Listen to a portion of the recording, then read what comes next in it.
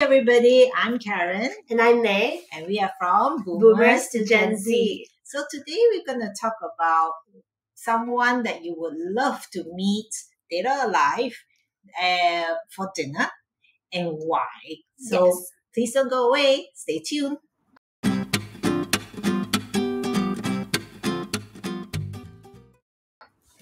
So, Karen, if you got granted one wish to have dinner with someone either dead or alive, who would it be and explain why? I got so many. You can only choose one, Karen. Choose one. Okay, choose one. I absolutely adore Oprah Winfrey. Okay, so for those of you who don't know, Oprah is now, I think she would be about 70 years old right now, and she looks absolutely amazing. But her story goes beyond that. I just find that she grew up in rural Mississippi, extremely poor, and I mean, you talk about rags to riches, right? She actually wore rags, those potato bags, the material as an outfit because they was just so poor. And Didn't know that. yeah, it was very tragic. And in so many ways, anyone in that situation would have really gone, I mean, it would not have been good for her at all, right? But she was a brilliant child because she, with her grandmother's help, she actually learned to read the Bible even before, I think by 3 to 5 years old, she was able to read quite well, which is amazing. So obviously she's a smart kid and all that. And she was raped and molested and sexually abused by several people in her family, where she did get pregnant, I think before she even turned 14. And I believe, I'm not totally sure, but that either the child was stillborn or she had to give it away. I'm not sure. But it was, when you think about someone going through all that trauma and to rise above it and to be the richest billionaire, not just a millionaire, in the world, and has such And a woman. and black. Yeah. With all the challenges. I mean, she truly is an inspiration to me because I love what she represents. So yeah, so I would have dinner with her and I would have so many questions. So then what would be like the top 3 questions that you would ask her at dinner?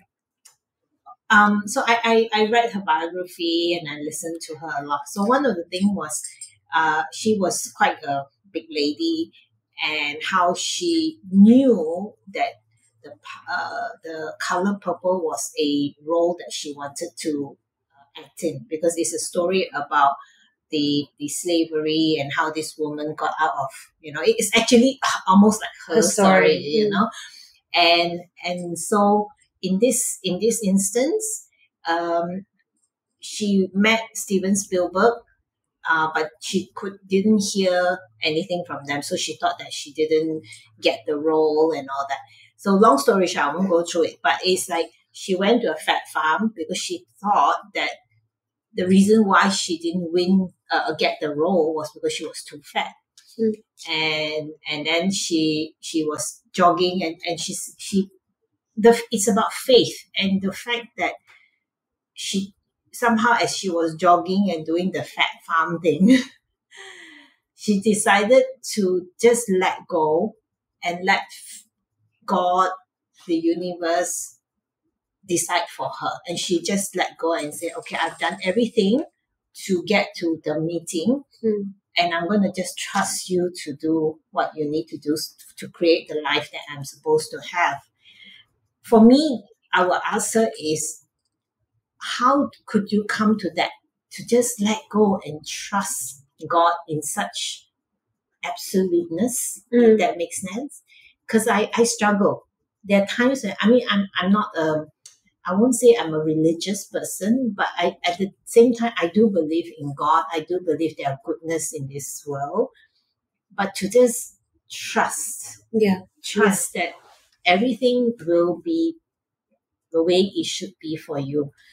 And I would like to know what was that allowed her to just trust.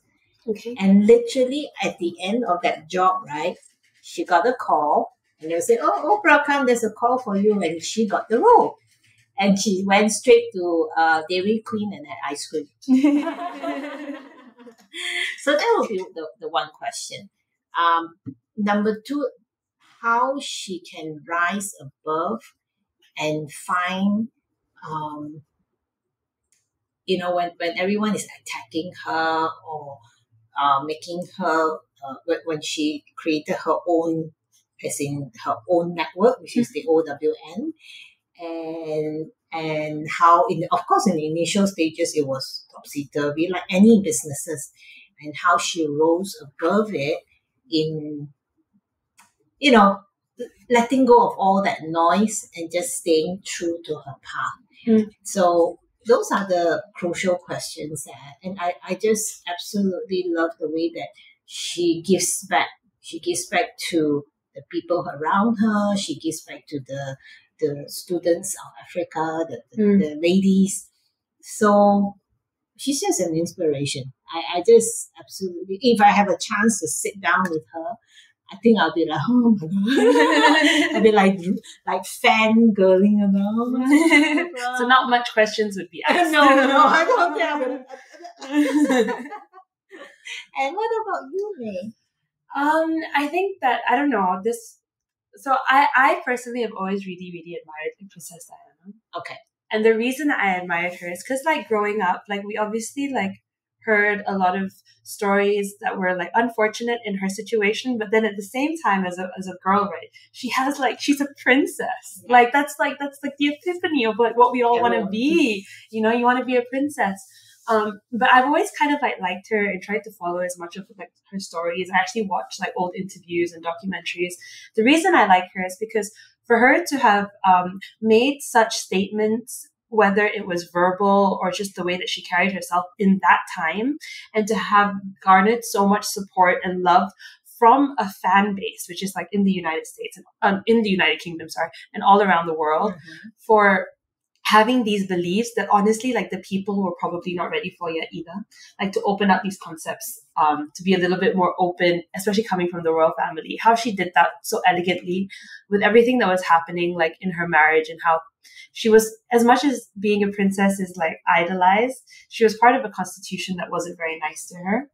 And like, to just bring that down to earth and just sit down and talk to her. Because as a girl, right, like as a girl growing up, the first outfit that I think I dressed up in was a princess outfit. And I think that a lot of us need to realize that idea of being a princess is actually not as like, pretty as we think it is. Glorified. Yeah. And I think that Princess Diana is an example of how much when you try to just be human in that role, it's actually really greatly frowned upon. And if I had a chance to have dinner with her, I would ask her that, because I don't think there was anyone she could talk to about her problems. There was no one that she could converse to, people who probably frowned upon her way of thinking. So I would want to ask her, how did she keep going when a lot of the world was turned against her? True. And how did she then somehow become so lovable that even though people had a different mindset, they loved her so much so that there was more people at her funeral than there was at Queen Elizabeth's. True. Yeah. How did you do that? And after she passed, it's not as if the people changed. This mindset is still there even today when it comes to how people view like the royal family and what they're supposed to be. And I watched Crown. I watched Crown. So I was really, really obsessed with that whole thing. Not just because I mean princesses and princes and kings and queens, but just, and she did it so elegantly. Like, and I think that in today's society, like we see like, oh, when we're having troubles with like our husband, or if you're having like this type, like people are judging you or people are spreading these rumors about you, you see people get so depressed. You see people try to sort of be like, oh, everyone thinks of me like that lah, so I'm just going to be like that lah, but sometimes it's not about just having people to talk to, and Princess Diana proves that. Like, it's just about really knowing yourself and believing in yourself. She did die at the end, love, but it's not like she killed herself, and I guess we still don't know. I would just really want to ask her, what drove her? Like, who taught her these things? Who broke her mind a little bit to think outside of the box? Where did that come from at that point of time? And if she's able to do it back then whatever struggles I think I'm going through, I could handle it as elegantly as a princess. Oh, wow. And probably draw from myself instead of thinking that I need to draw from other people. I think for Princess Diana, right? She did get married very, very young. So she's very impressionable. And I think like everyone, we all thought, oh, the princess marrying the king. All that happily ever after. Happily ever after. I think what draws her to, what people get drawn to her is that she is a very compassionate and like, she really reaches out as a human instead of like, I'm princess and you are nobody, or you are low man, kind of thing. For me, I feel that the fact that she brought attention to AIDS, that was the most pivotal thing I felt, because for the longest time, of course you were not born then, but AIDS patients were highly crucified.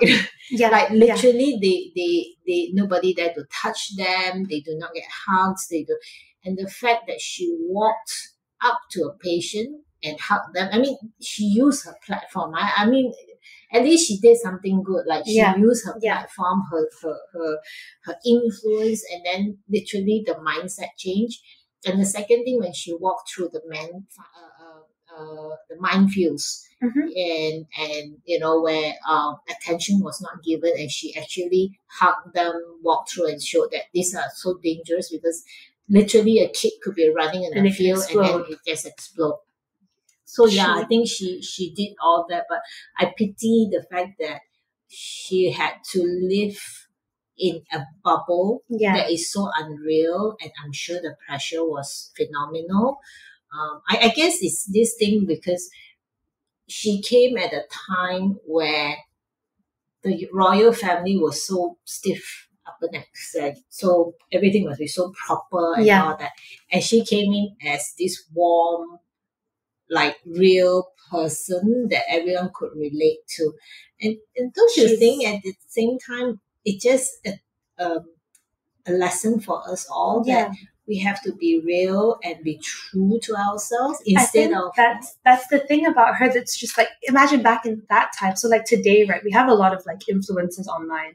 Honestly, like everyone can kind of become a celebrity nowadays because we have this influencer status where you don't have to really do anything besides take really nice aesthetic pictures and, post your lifestyle. And I've met so many people who are in that space because coming from marketing, we were constantly meeting these type of people, and they're not very nice. Like they are in their own bubble, that they think that they are better than you, and they're not approachable. They don't really do anything good with their platform. It's just gaining popularity on how pretty you are, how nice your skincare is, how well you edit your videos. And sometimes I just feel that like we have all of these people that are idolized. Even like when I was younger, I definitely idolized these like really pretty women. But when it comes to like Princess Diana, she really shows that like she didn't have a platform like that. Honestly, like people would only capture what she did if, let's say, media was there. Yeah, with her outfit. It's always about her outfit and how she looks. And if she was so compelling, that really shows that if we took away social media from a lot of these influencers, they would be nothing. But with Princess Diana, when you strip her away from these things, there was this personality that just came across that just made her so loved. And like, I wasn't even born at that time, but that story just reigned and reigned. Like growing up in primary school, I think we looked at her so many times. And if there's ever like a woman like of elegance that I look up to, it's definitely her. Oh, she is definitely very classy. I mean, I loved, her style of dressing is elegant and classic all the way through. But going back to Oprah, the other thing that I do admire is that, her intelligence. Yeah, and I feel that society values all these physically beautiful women. Not that I don't mind. I like looking at them too, right? But at the end of the day, looks can fade. And it is your intelligence. It is, to me, Oprah has just aged so gracefully. She's more beautiful now than she was ever. And the fact that she is able to hold her own. And I wish that for every one of us, that we can hold our own and be comfortable in our skin and really just, at the end of the day, learn. And I love that about having a mentor, whether it's a real person mentor or someone that I just absolutely adore. So I do read a lot about what she's done and things like that, So I wonder what is your person that you like to have dinner with, dead or alive, and do share with us, isn't it? So if you comment, then we will also reach out to you. We want to start speaking to more people, so make sure you comment. Engaging with you guys is what makes this fun. Exactly. So don't forget to like, subscribe, and follow us, because we will not be able to do this if you don't support us. And most important, don't forget that this is just a sharing. We're just having fun with you, and it's not a do or die and things like that. It's just a legal note. We are not here to advocate for anything else, but just to have fun. So we'll see you next week. See you.